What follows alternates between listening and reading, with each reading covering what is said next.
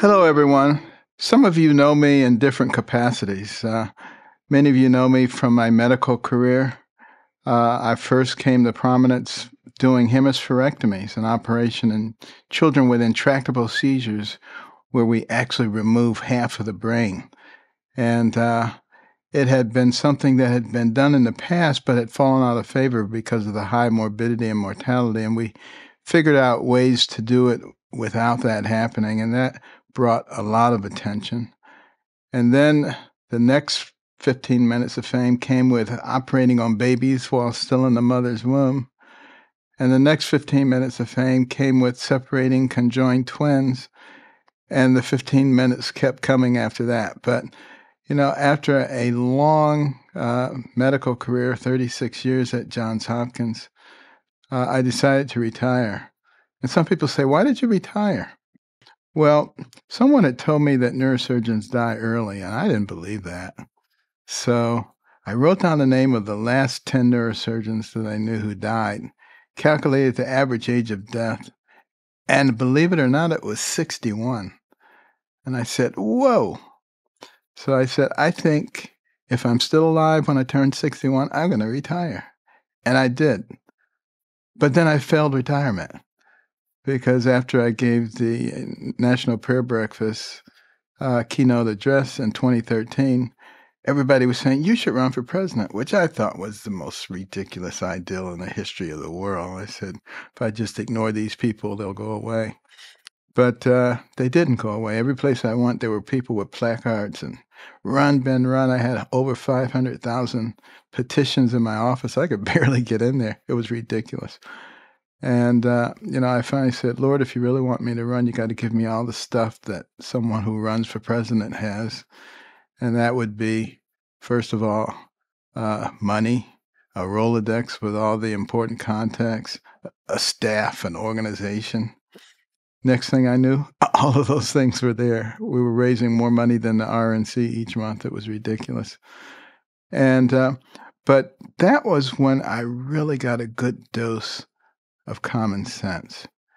As I was traveling around this country campaigning and listening to the concerns of average Americans in every setting and realizing how much we have in common and how much common sense exists out there, and how divorced it is from some of our policymakers. Many of our policymakers have common sense when they start, but somehow they get into the system and they get tainted, and other things begin to attract their attention, and all of a sudden they lose sight of why it is that they're there.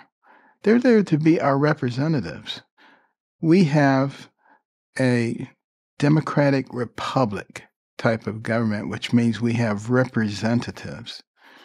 And the government is supposed to work for the people, not the people for the government. All of these things became increasingly apparent to me as I encountered and interacted with all kinds of Americans. But when I hit front runner status out of the 17 people who were running, boy, was I in for a rude awakening at that point. The lies just started coming out of the wall. It was ridiculous. And at the end, there were only 5 of us left. And I decided to drop out and support the person whose philosophies were closest to mine. That happened to be Donald Trump. We have very similar philosophies, but very different personalities, as you might have ascertained. But I didn't want to see a brokered convention because I thought that would have been a disaster for conservative causes. And we would have ended up with someone who would appoint 3 very left-wing Supreme Court justices, and on it would have gone. But after that, I ended up as the Secretary of Housing and Urban Development, which is the agency that I wanted because I had grown up in poverty and I'd seen the deleterious effect of dependency on people and wanted to do something about that. And we had a chance to do a lot of fantastic things, and we'll have a chance to talk about some of those in the coming weeks. But after the election in 2020, I said, now, this time, I really can retire. But after a few weeks seeing the direction of things, recognizing that maybe we weren't using a lot of common sense in the way that we were doing things, that maybe I wouldn't be able to enjoy myself on the golf course or cruising around the world. So some very talented people from HUD, along with myself, decided to create the American Cornerstone Institute, looking at the cornerstone principles that made our country great. You know, our country did not become great by coincidence. It was because there were values and principles that we practiced, like our faith, which taught us how to relate to each other, to love your neighbor, not to cancel your neighbor. And the cornerstone that is so important is liberty. People came to this nation from all over the globe because they wanted to be free. They wanted to be able to live as they wanted, utilize their talents and skills, their entrepreneurial talents, their innovation to benefit themselves, their families, their communities, and their nation without a dictatorial source mandating things for them. That was the promise of America. And we know that we need to refocus on that. And then the cornerstone of community. So many different skills and talents, people being able to work together. There were just this dotted all over this nation, small communities, 20 families, 50, 100 families, different skills and talents, but able to work together, to coalesce, to create synergy, and to grow. And we became extraordinarily powerful because of that. And then the cornerstone of life, our appreciation of life, from the womb to the tomb, for quality of life. And as we've grown more callous with respect to life, we've become more distant from each other. And those are things that we very much want to change. Those are things that we will be talking about with a lot of different kinds of people.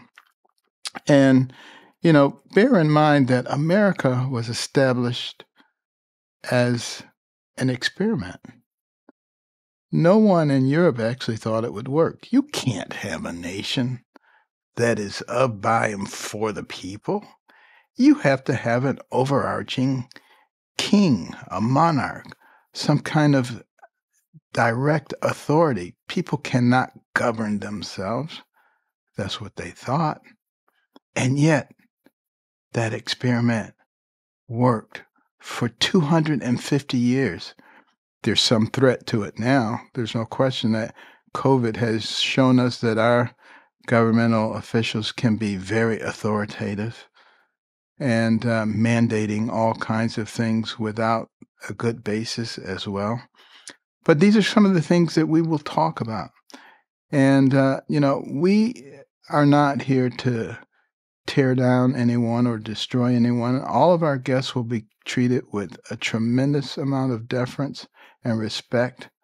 We believe in doing that, and there's nothing to be gained by tearing other people down.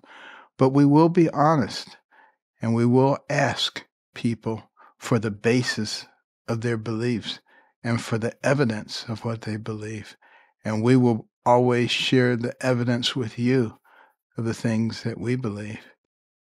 And we will explore why did Ronald Reagan say that freedom is never more than one generation away from extinction, that it must be fought for, that it must be protected. And we'll look for ways that each of us in our spheres of influence can fight for it, ways that we can protect it, ways that we can emphasize our faith, liberty, community, and life. and how we can maintain the greatness of this nation. We'll be sharing stories and insights and discussions with you as we explore all of these principles. We'll be taking a deep dive into the kind of issues that we face every single day as Americans.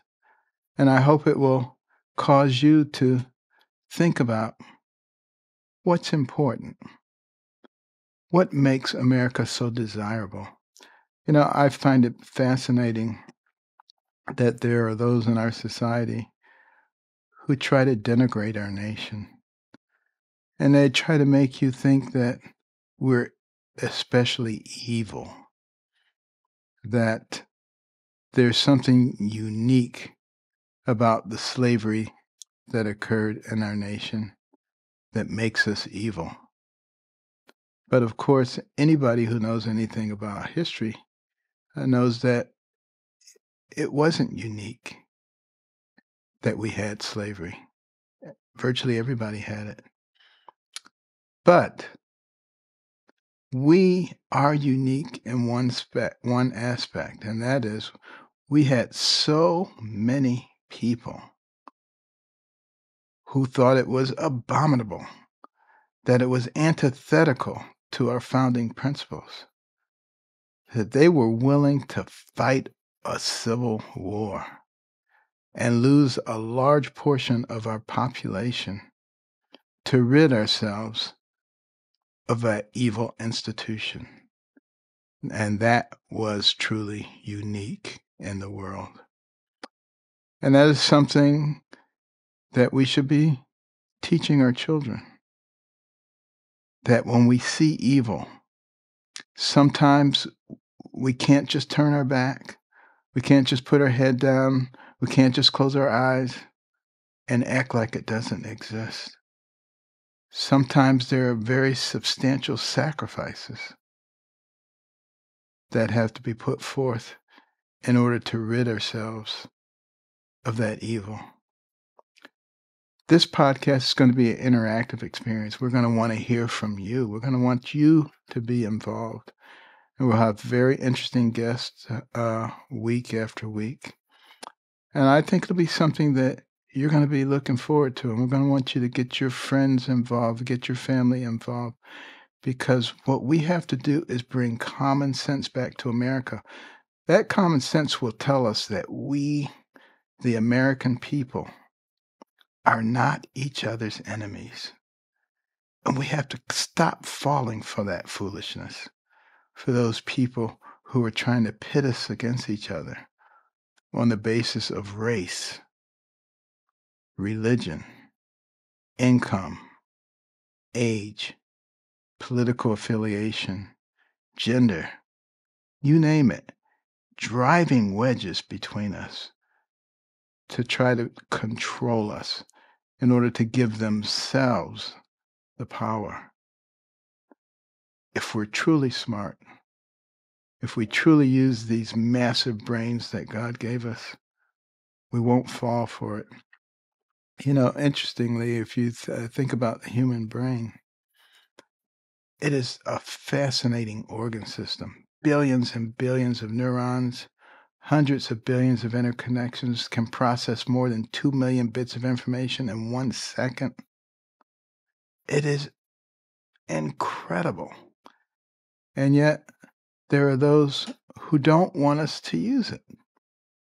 For instance, the proponents of critical race theory, which of course they say it doesn't exist. There's no critical race theory. We don't teach that in school. You can call it what you want.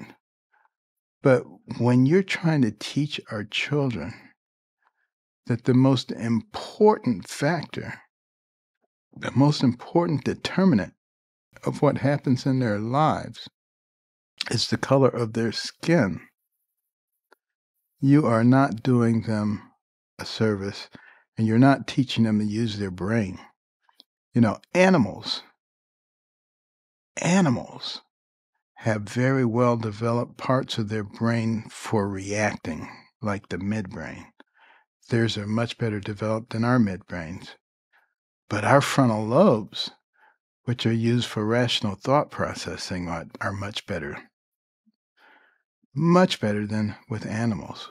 We can extract information from the past, integrate it with information from the present, project it into the future, which means we can plan, we can strategize, we can plan a year ahead, 5 years ahead, 10 years ahead. Think about that. Animals can't do that. And yet we have people who are trying to teach our children to act like animals, to react to what they see, like the color of a person's skin, and not to use those frontal lobes to analyze the content of their character. Isn't that what Dr. Martin Luther King meant when he said he dreamed of a time when we would judge people by the content of their character and not the color of their skin, when we would act like intelligent, rational human beings and not like animals? Think about it. There are those who want us to go backward. We need to be going forward in our relationships. And think how much we can get done if we work together, if we stop hating on each other, if we understand that we don't have to be enemies because we have different opinions. Yes, take, for example, energy. There are those who believe in the Green New Deal. Only green energy, only renewable energy. There are those who say our fossil fuels are one of the greatest blessings that God ever gave us. Could they both have some validity in what they think? Do they have to be enemies? Why can't we use the tremendous natural resources that we have, which we've learned how to extract and utilize in a clean way, the cleanest energy that we've ever had, the cleanest air and water since we've been doing measurements, energy independence, net exportation of energy, which was a tremendous boost to our economy. Why can't we have that and explore green energy, renewable energy at the same time? The fact of the matter is, we would get there much faster if we use what we have already as a platform to get what we want, and we then substitute as it becomes feasible economically. That's what smart people do. That's what people who use those big frontal lobes do. People who just react, say, I don't want to do this because they did that. That doesn't make a whole lot of sense. And we can do so much better. And that goes for almost all of the different things that we're experiencing as a society today. Let's just think about our children. Think about the responsibility that we have to them and how we should model intelligent action and compassionate action for them. And, when it comes to our children, I think about what's going on right now in Florida, where the governor is advocating that we do not teach kindergarten to third graders complex issues about gender. That makes a lot of sense. That's just common sense. Just like you don't teach first, second, and third graders calculus. They've just learned how to add and subtract. They're not ready for differential equations yet. You have to lay the foundation. And at the appropriate time, you do that. Just because you think of it, you say, oh, calculus. Yeah, let's teach them calculus. Just because you thought of it, that doesn't mean it's the right thing to do at that time. That's why you use your brain. And we will give those who think that you should be teaching them, about complex gender issues at a young age, we will give them a chance to explain why they think that, and we can see if it makes any sense to you. It doesn't make any sense to me, but maybe they'll have some great insight that they just have been holding back and they want to surprise us with it. Well, we'll give them that opportunity, and we'll give you an opportunity to comment on it as well. But the bottom line is, we want to do the things that are good for us as a society. We want to talk about the things that are good for us as a society, the things that will allow this nation to continue on an upward pathway, an upward trajectory, things that will allow this nation to be an example to the rest of the world, not a nation that tries to follow everyone else, but a nation that leads. And think about how the world was before the United States became a great nation, where you had the despotic leaders just trampling on anyone who was weaker than they are, destroying them, pillaging, raping. And when this became the predominant nation in the world, through example, we showed that that's not the way to do things. And through the use of our military might, we encouraged those despots to lay down their weapons and not to take advantage of others. But as we are becoming weaker, and we are, you see those despotic leaders starting to rise up again. And we're going to see total chaos if we don't regain control. And we have to do that. And it's part of that faith foundation. Doing things that are right, doing things that are fair, that led us to be that kind of a nation. We were the first pinnacle nation that didn't try to dominate everybody else, to try to take their land and to dominate their people. And that is, again, something that is quite unique, something of which we should be proud and something that we need to continue. But these are the kinds of things that we want to talk about. We want to talk about those things with you every single week. We'll be back shortly.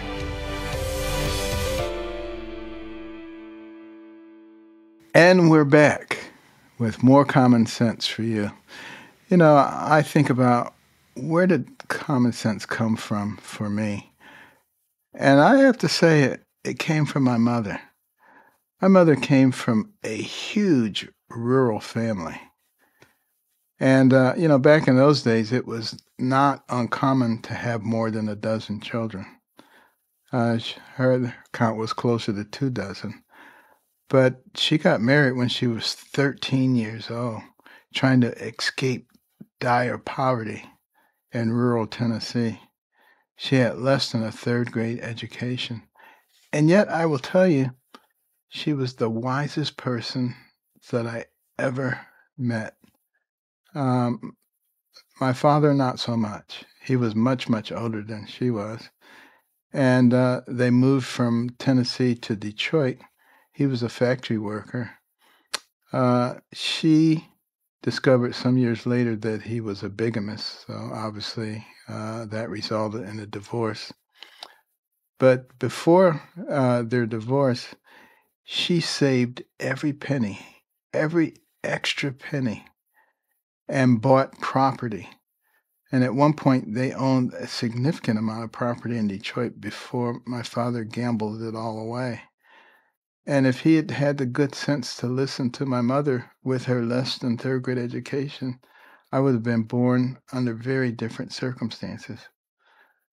And it just goes to show you that wisdom and common sense is not necessarily something that you get at school. It comes from God.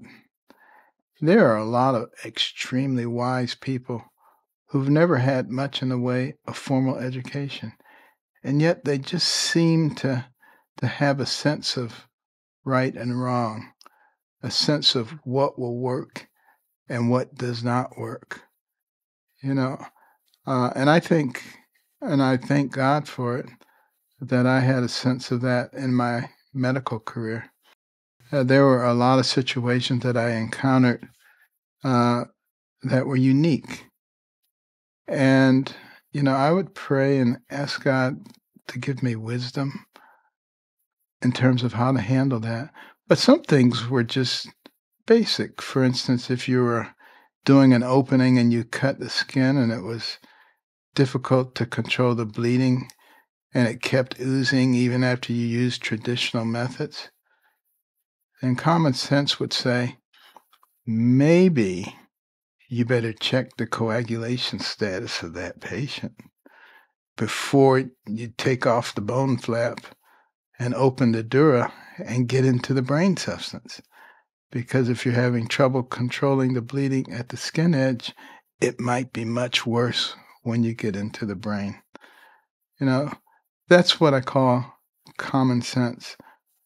I've seen some people who don't have that, and they get in a lot of trouble. Some of them get in trouble in the operating room. Some of them get in trouble on the streets. Uh, there are lots of situations in which, when you don't think things through, uh, you have a problem. And we need to be cognizant of the fact that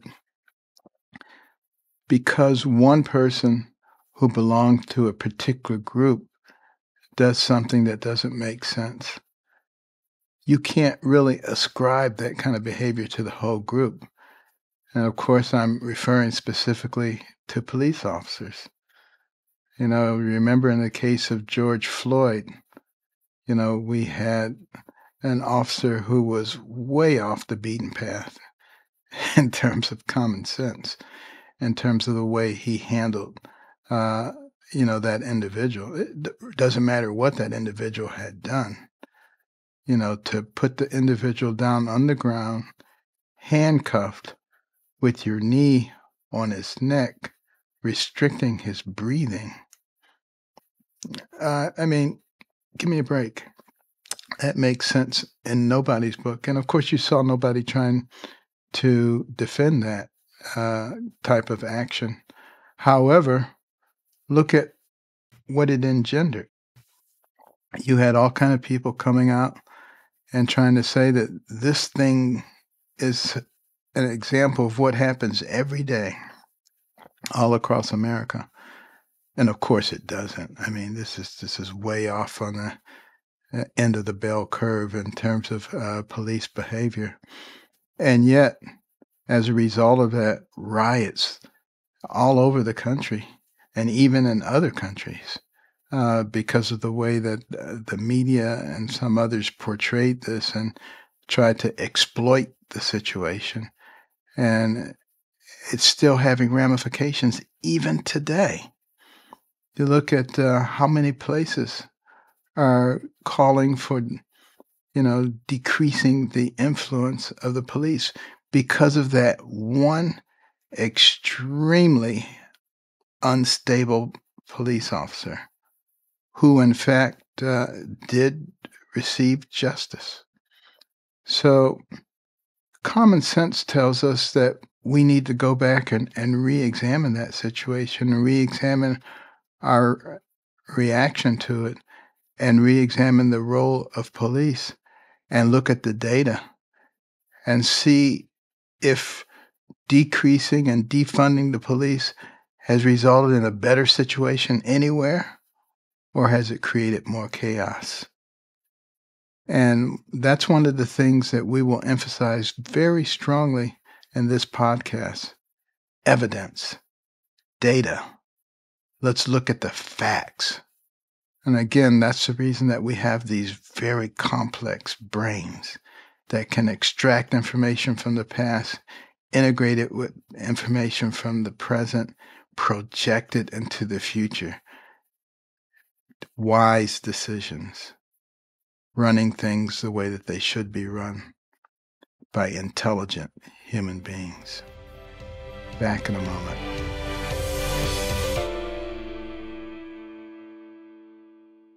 And we're back with more common sense. I think about one of the things that disturbed me so much when I was growing up, and that was poverty. I just hated being poor. I just fantasized about what would it be to be middle class and not to have to worry about every penny, every dime. I remember we used to sometimes have popcorn balls at school. The teacher would tell you the day before, bring a nickel tomorrow because we're going to have popcorn balls. Some kids could bring a quarter. Some even brought $1, bought a whole bag of popcorn balls. I never had a popcorn ball. Never had an extra nickel. And those popcorn balls look so good. I just fantasized about it. But I would act like I didn't want one. I said, who wants that? I really wanted it more than anything, but I didn't want anybody to know that I wanted it and couldn't afford a popcorn ball. But my mother made us read books. And I didn't want to read those books. I wanted to watch TV. I wanted to go outside and play. I wanted to have fun. But she would have none of it. We had to read the books. And as I started reading about people of great accomplishment, all kinds of people in all kinds of fields, I began to understand something so important. And that is that the person who has the most to do with what happens to you in life is you. You actually get to decide. You get to decide whether you're going to be a victim or are you going to take advantage of all the things that exist around you. I hadn't been taking advantage of all the things until I really grasped that concept. The high school that I was going to in inner city Detroit was not known for academic performance, and that's putting it mildly. And there weren't a lot of opportunities in that particular school. But I began to discover that there were opportunities in other places.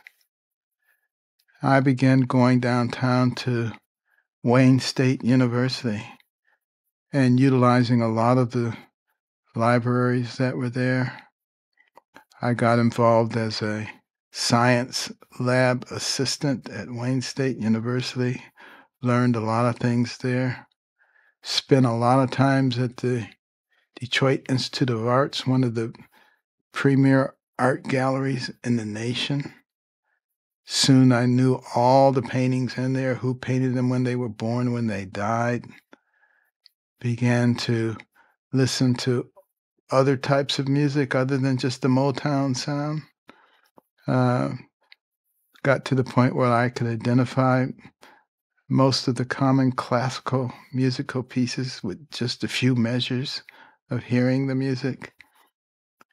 And it just really opened up a whole new world for me, a whole new world that told me that I didn't have to limit myself to what other people thought I should be doing. I didn't have to listen to those who were saying that the system was stacked against you, that you could not achieve, that you might as well just give up and be resentful. I didn't listen to any of that stuff anymore, nor would my mother allow me to listen to it. She never accepted an excuse. It didn't matter what it was. She would say, "Do you have a brain?" And if the answer to that question was yes, then she said, "Well, it doesn't matter what John or Mary or Daniel or Rebecca said or did, because you could have thought your way out of it. You don't have to do what they do. You don't have to follow their example. And that's why you have this incredible brain." And I think That's probably why I got involved in doing things in my medical career that maybe some others hadn't done before. And it's okay because develop a different kind of mindset. And when people say to me, "No one's ever done that before," that doesn't stop me. No one's ever done anything until somebody does it. So that just gives you motivation to move further and to move faster in a direction that you want to go. And I want us in America to once again get that can-do attitude, not the what can you do for me attitude, which has become more prevalent, which is one of the reasons that we have trouble finding workers. And is it any surprise that some people have discovered that there are ways to get money from the government without working? So why would they want to work? Well, I'll tell you why they should want to work, because when you work, you gain skills, you gain knowledge, you gain opportunities to climb the ladder even further, even higher, rather than just to be stationary and to be satisfied. So these are the kinds of messages that we need to get out to our people. And also recognize that how long can you have a government that sustains the people? And it's really not sustaining the people because it's doing it on borrowed money and just driving up our national debt, which we pass on to our children, our grandchildren, and decrease the quality of their lives. These are things that we will be talking about, and we'll be right back.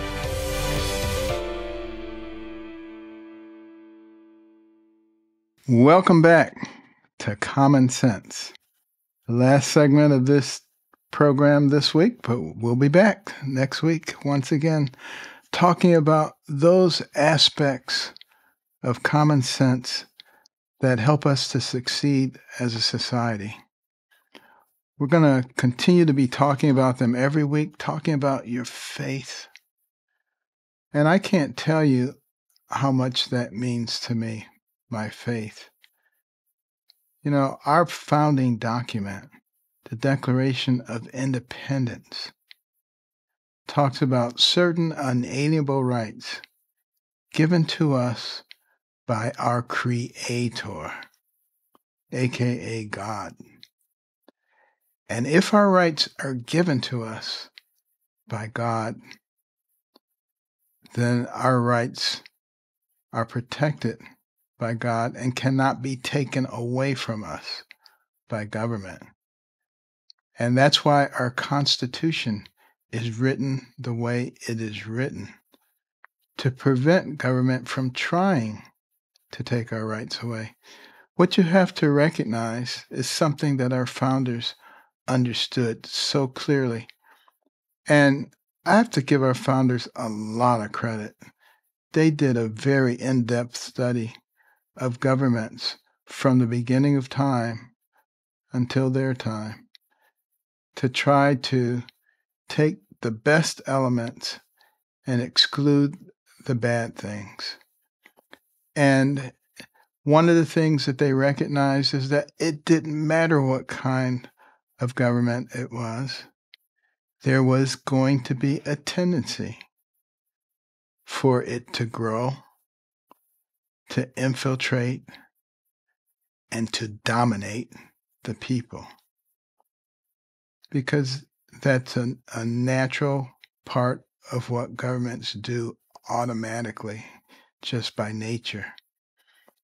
And they wanted to give the people the knowledge and the tools to control and constrain the government. So the government is not bad. And I don't want anybody to think that we believe that our government is evil.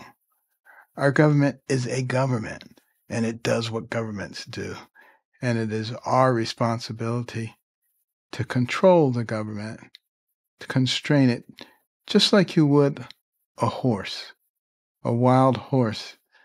You train it, and then you get that horsepower, and you go a lot further and a lot faster. But it has to be constrained in the appropriate way. And then that liberty. We cannot in any way relax on the issue of our liberty. That statue that sits in New York Harbor should remind us how precious liberty is. It's what gives us the American dream. Does any other country have a dream? I don't think so. I think Canada thought they had one until a few weeks ago they saw that they didn't have what they thought they had.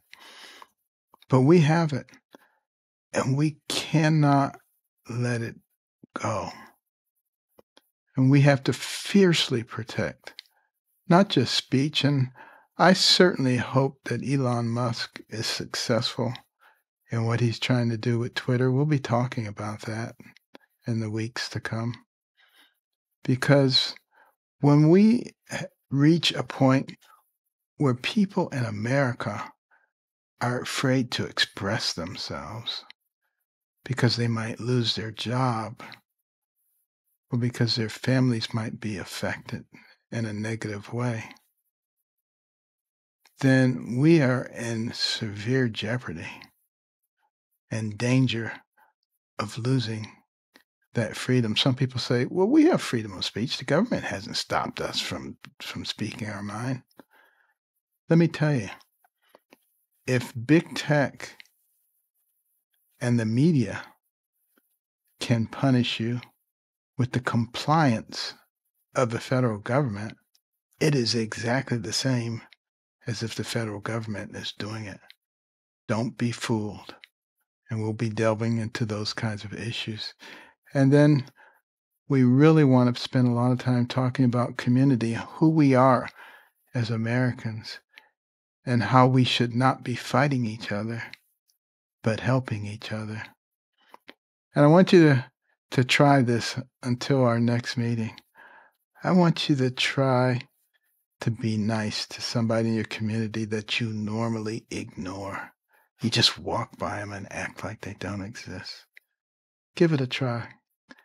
I think you're going to find it is really, really cool when you do that.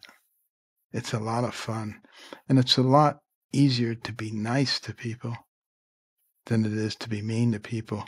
And remember, the people you meet on the way up are the same ones you meet on the way down. So you'll be very glad on the way down that you were nice to them. And then life, the precious life of all of our fellow citizens. And we need to look at them with compassion. When you see that drug addict out there on the street, don't look down your nose at them. Recognize that they got into a bad situation. Most addicts, if they could push a button and they wouldn't be addicted any longer, they would wear that button out. They might not admit that to you, but they would.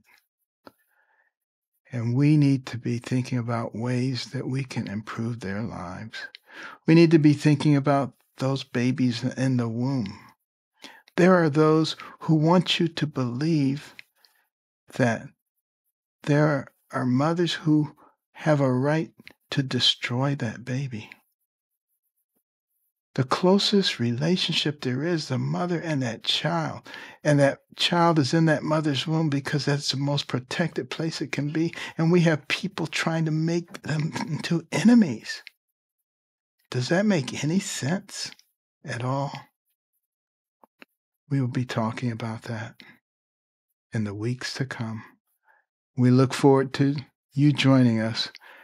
And we would ask that you would get everyone you know to join us too as we bring America back to a place of common sense.